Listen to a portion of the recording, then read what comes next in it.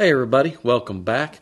Today I've got a little gem for you actually. We've got some new speakers that have come in and we've done a bunch of measurements on these things and have worked out some upgrades. And I have to say I'm kind of impressed with the engineering that went into these. So let's get right into it. The company is called Monoprice, and Monoprice has come out with this new line called the Monoliths. This isn't the first model that I've had in from Monoprice.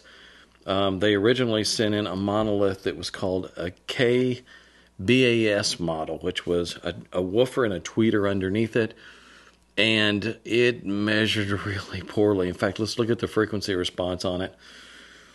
Yeah, it was rough, and if you moved up or down, it got even worse, and there was a little bit of stored energy in the woofer's response, and the tweeter level was just so far down that I kind of felt like there may be something wrong with it. The tweeter may just be bad, and I told the customer, look, we can't fix this, we can't do anything with it. Contact the manufacturer, see if the driver's bad, send it back, do whatever. Wasn't impressed at all. Now they've got this new line out, and the complete opposite is true. I'm actually pretty impressed with what they did on this. Let's first just dig into the speaker itself and look at what they did. This one is, the model is the THX 365T, and it is designed for home theater. It's got nicely held on magnetic grills that sit right on it. The finish on this, whatever this is they're rolling on, it's some type of a laminate coating, and it looks pretty good. This one has a THX speaker on top. In other words, this is for your front main speakers, and then this is for your height speakers, kind of all built into one. The woofer is a kind of a combination. It's got like a polycone on the surface, but there's treated paper on the back. It's a very heavy cone material, pretty stiff. I like the material, and it's well behaved. It's a heavy moving mass, and a lot of times we get into a woofer this small that's that heavy. It's going to give up a lot of speed and resolution as you go into the higher frequency ranges. But in this case, not an issue, because it comes with this tweeter mid pod, and the mid plays down fairly low, so this doesn't have to go up that high. So it's a trade-off. You go to a big, stiff, heavier cone, it tends to handle low frequency ranges a lot better, but it tends to give up speed as you approach the upper ranges. I'll also mention, too, we've got in several other models from the same company right now. We've got some of the tower versions and a center channel version using all of these same drivers, and they all measure really well.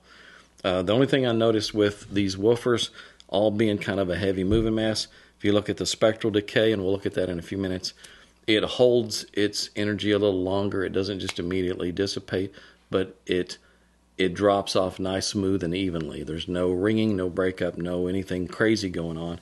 But you can tell it's a heavier moving mass. It doesn't drop energy fast. It carries it a little longer. It's going to give it a little more bloom into the mid-range, a little more to the bass. But overall, not bad. Binding posts on the back, they look nice. Unfortunately, it's like a lot of the other budget products you see out there. It's got some steel parts on the back of it, which is not good. Come on, guys. And the crossover, there's some good and bad here. I mean, sure, they use sandcast resistors.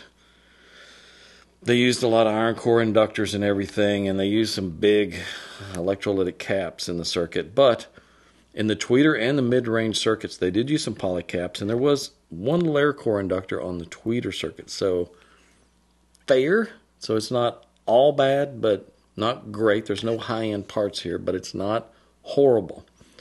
But they did a good job in the design work on this. Whoever's doing the design work on this product line has done a great job. It reminds me of a lot of the ELAC stuff that would come through. Andrew Jones did all the design work on that stuff, and it always measured really well. It always looked good. Reminds me of some of the Golden Era products when they come in. They always measured really well. Sandy Gross, great engineer, always did a great job on the design work on that. So Likewise, whoever's doing the work for this stuff, they did a great job. Let's look at the on-axis frequency response. It is smooth. It's got maybe a little bit of a smiley to it, a little softer right there in the middle.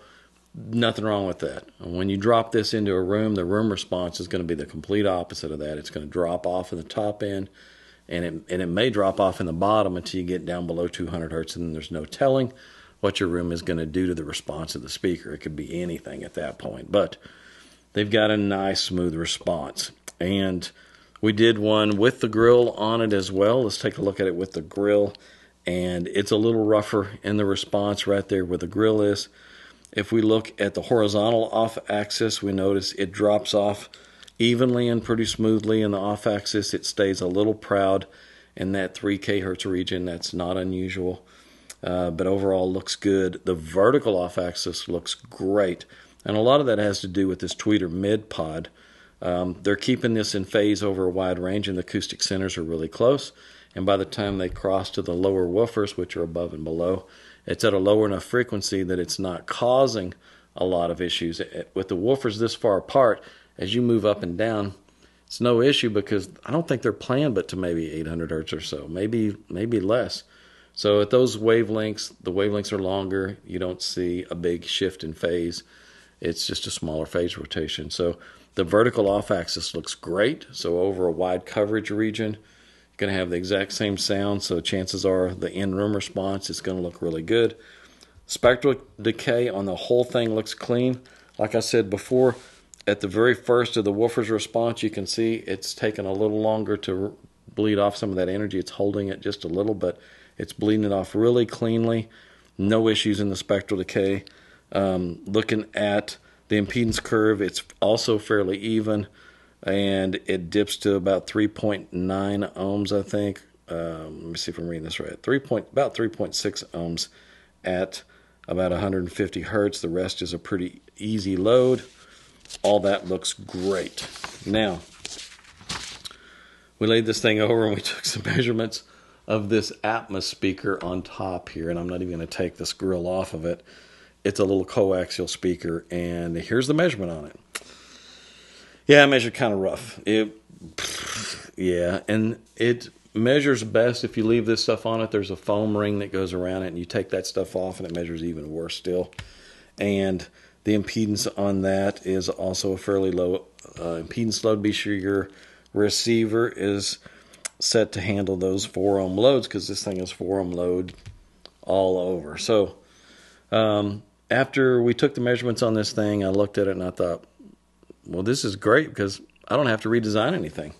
They did such a great job with the design work. It just needs better quality parts throughout most of the circuit. Then I look inside and I think, where's it going to go? Because the entire network is designed to just barely fit in the floor of this thing. And if you start putting big quality air core inductors on this thing, which is going to be a big improvement over these little tiny 19 and 20 gauge iron core inductors, it's just not going to fit in there. So we contacted the customer, said, here's the problem. I don't know that this is going to fit in there. There's just no space in this box. And the customer said, well, you know what? I'm not going to use this Atmos firing, up firing, whatever you call it, speaker for the heights in the top. I'm not going to use it. He's going to take it out. He said he may even cut a nice piece of plexiglass or something that's clear and put over it. And then on the inside, was there enough room in this airspace, which there's a little airspace here, to mount part of the crossover? So I took a look at it and said, yeah, there is. There really is. You could do the tweeter and the mid crossover in that little airspace and then just run the wiring down to the tweeter mid pod. And in the floor where this was, there may be just enough space to do the woofer crossover and do it in the bottom. So if you're doing that, yeah, it'll work out. And if you've got the model for this, there's the same model without this in it already. There's probably enough airspace. You could mount some of it to the side walls, and you can get a higher quality crossover in there. Also, the box is a little hollow. That's not very thick. It's a real good-looking curved box. I'll show you kind of how the curve looks. But it's not a very thick box. So lining it with no-res is definitely going to help. So we're going to put a little package together where we're just going to replicate the exact crossover that they designed for this thing. No sense in redesigning the wheel. Like I said, whoever did the design work for this got an A from me. They did a great job. And we're just going to get in there and just upgrade some parts quality. Now, these things are built to a price point, like everything, and it's built to a really low price point. So there's no way you're going to get really high-end parts with these things to begin with. You just don't see high-end parts at these budget price points, and it is kind of at a budget price point. So there's no surprise when you see this stuff in there. Could they do a lot better? Could they put high-quality parts in there? Of course they could, but it would more than double the price of the speaker, whereas you come at it later and you just buy the parts and you're looking at it from a hobbyist standpoint. You want to have some fun with this and go in and have some fun reworking it over the weekend and rebuild these things. You're going to be really rewarded by that. You're not going to spend near as much money as if they put that kind of money in it to begin with. So we're going to work some stuff up. We're going to recommend that at least one of these sets of binding posts is replaced with some tube connectors. You could then parallel the other set to it, so you could use either or. That's always fun. And this is going to be done away with, and we'll get some prices on all that and put it on the website. And I'm going to do 2 follow-up videos for this one. We're going to look at their center channel, which uses these same drivers and also measures pretty well, and their tower version, which measured exceptionally well. And I'm going to do a little more in-depth on those and let you know what we have available for those things. I'm guessing there's a pretty good handful of these out there for the prices that they're selling them for. It's a pretty good value, even with the budget level parts. And if you go in and do some basic upgrades or implement the little upgrade kit that we're going to come up with, these should sound really good. They should be one of those speakers that punches well above their weight class. So I will get all that on the website and look for that soon. We may even have all that out before the video even releases. And again, look for those follow-ups on this stuff. Monolith, who would have thought? Maybe it's a new company. I haven't really heard much about them, but they did really well. How about that? So see you guys in the next video.